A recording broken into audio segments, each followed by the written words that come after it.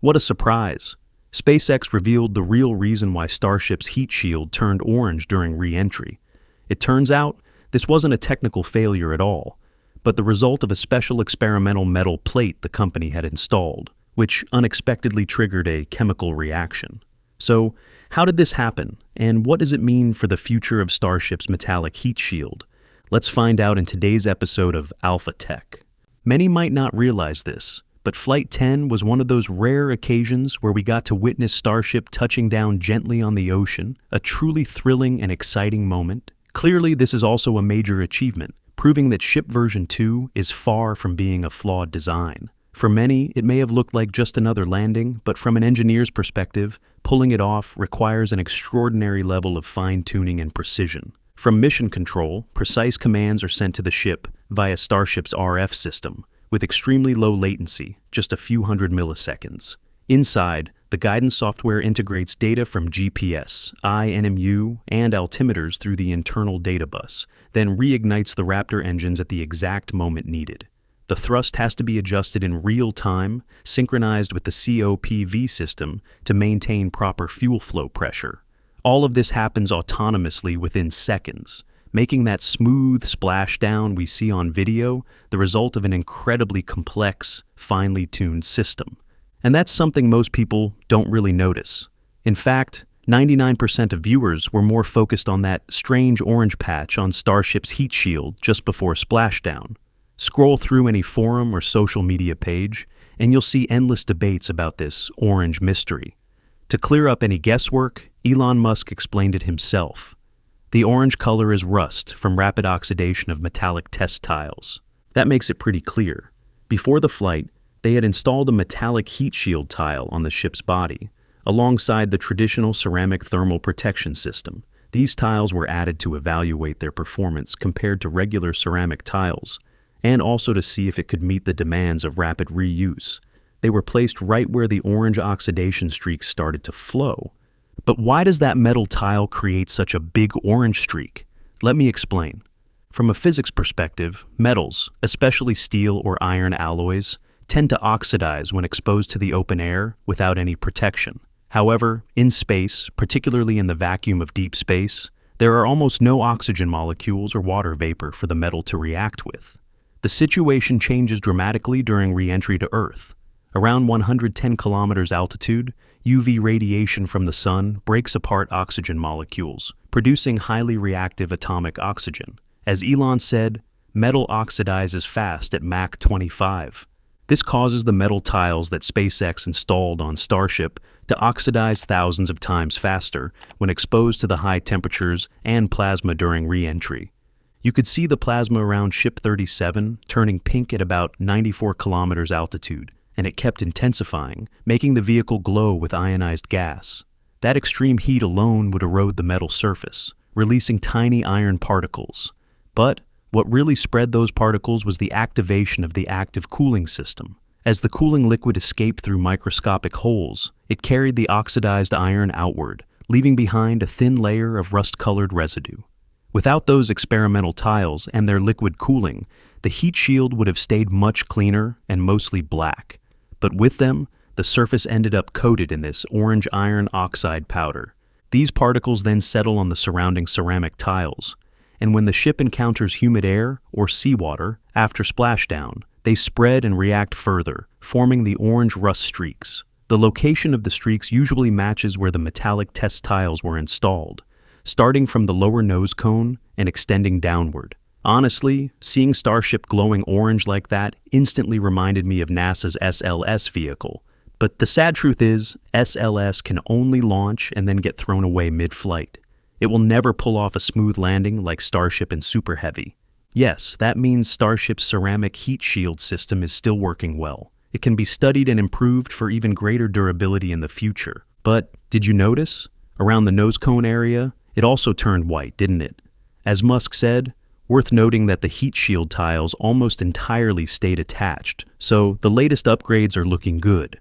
The red color is from some metallic test tiles that oxidized, and the white is from insulation of areas where we deliberately remove tiles.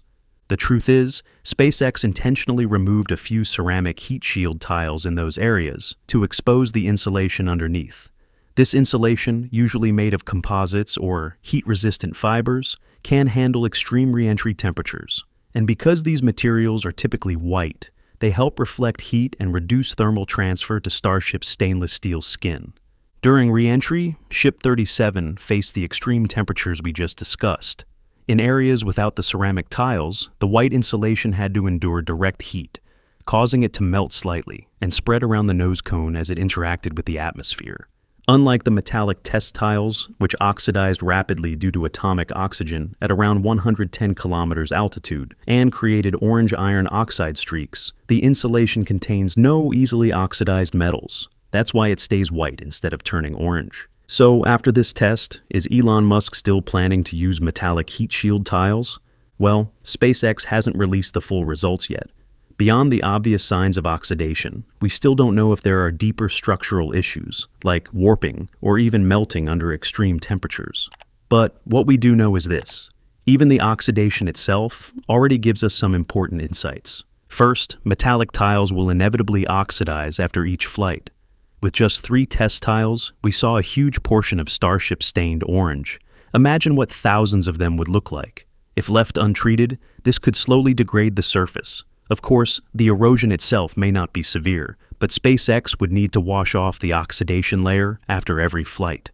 While that's not too labor-intensive, it doesn't exactly fit the vision of rapid 24-hour turnaround. Second, metallic tiles are designed for multiple reuses, without needing massive replacements like ceramic. Flight 10 already proved this. Starship survived with deliberately removed tiles, plus the metallic test tiles, showing that the system can withstand worst-case scenarios and still be reused. If optimized, metallic tiles could help Starship truly become fully and rapidly reusable, far beyond the space shuttle, which required months of inspection after each mission. Third, SpaceX doesn't see oxidation as a deal-breaker. They treat it as valuable data for optimization. In the future, they might test superalloys like Inconel 718 or Hastelloy X, which naturally form protective oxide layers. These materials can withstand 1,200 to 1,500 degrees Celsius, while their oxidation rates are dozens of times lower than standard stainless steel.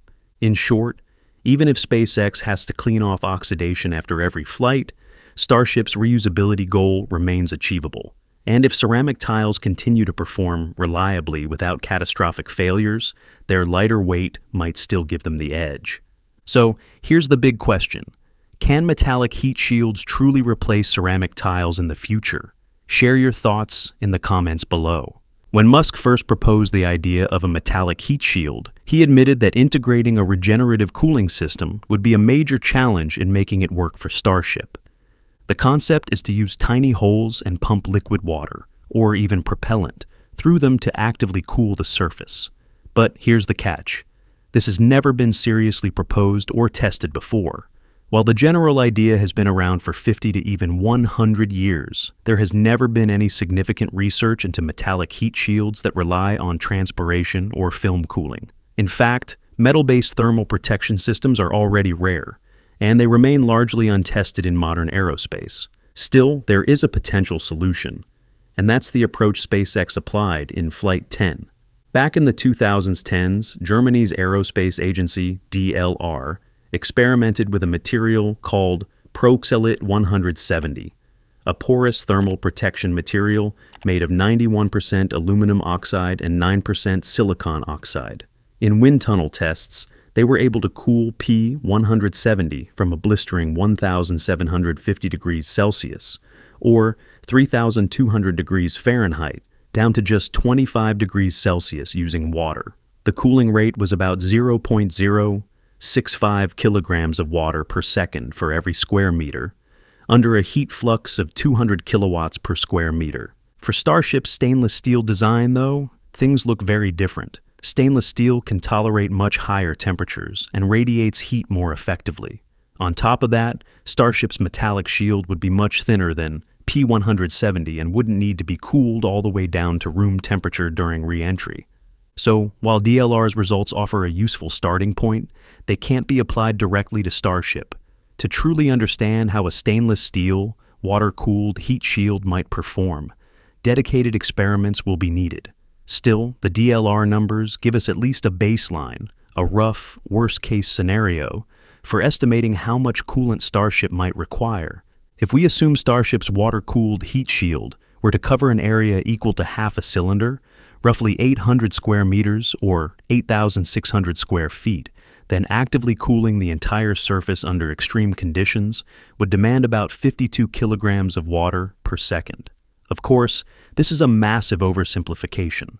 In reality, heat during atmospheric reentry doesn't spread evenly across a spacecraft's surface.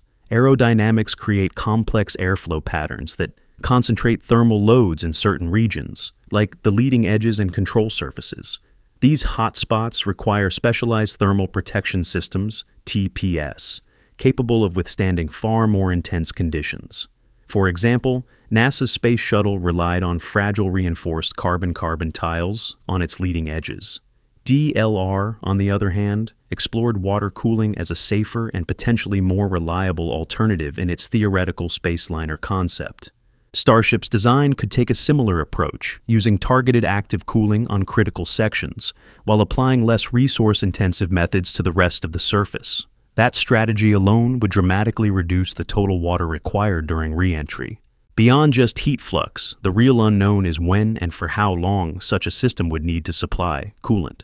In a worst-case scenario, Starship might need to continuously pump 50-plus kilograms per second of water throughout the entire high-drag, high-heating re-entry phase, which could last over 5 minutes, 600-plus seconds. If the spacecraft also needs to rely heavily on aerodynamic braking to conserve propellant for interplanetary missions, it might require multiple cooling cycles per re-entry. That could add up to at least 15 metric tons of water per re-entry. The problem is obvious. While SpaceX envisions Starship delivering 100-plus tons of payload to the Martian surface, carrying 15 tons of coolant would eat heavily into that capacity. For deep space or interplanetary operations, that trade-off could make water-cooled shields impractical, at least in their most demanding form. Elon Musk once explained it simply.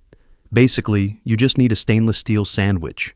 You run fuel or water between the layers of the sandwich, then you have tiny perforations on the windward side and essentially pump coolant through them to keep the rocket's leading surface cool.